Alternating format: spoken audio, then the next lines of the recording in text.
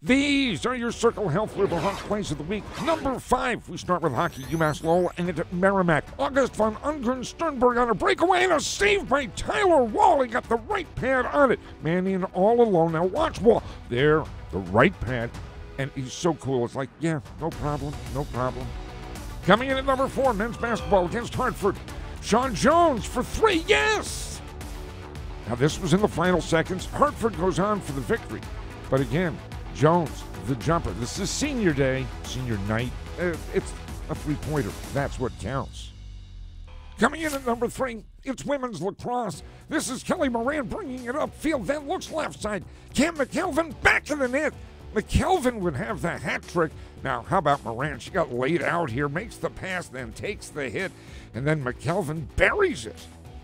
And at number 2, men's basketball, battling Binghamton at the Costello Athletic Center.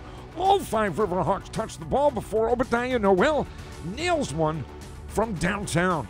Again, that went Latete, Henderson, Daly, Gantz, Noel, 3.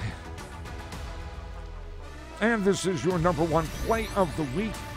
It is Brian Beeland who will get the goal here. This is men's lacrosse. They're taking on Siena.